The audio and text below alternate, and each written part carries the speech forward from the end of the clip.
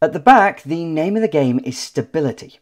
With a traditional live axle and leaf springs, you get a bouncy ride and uneven power delivery, leading to the car squirming and lacking traction.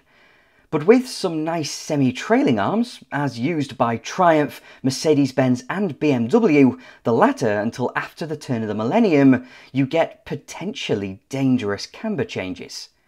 It may be independent rear suspension, but its geometry means that as the weight transfers, the contact patch of the tyres on the road changes, and that is why older BMWs have a reputation for tail happiness on wet roundabouts.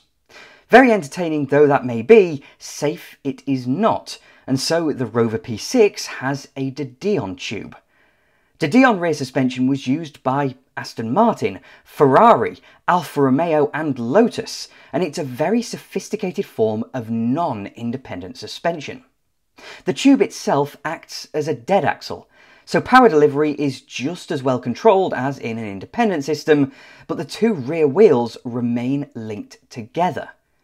This might not be the absolute best for comfort or control on uneven surfaces, but with coil springs atop these longitudinal links, it's a damn sight better controlled and more comfortable than a live axle, all while avoiding any of the adverse camber changes a semi-trailing arm system is susceptible to.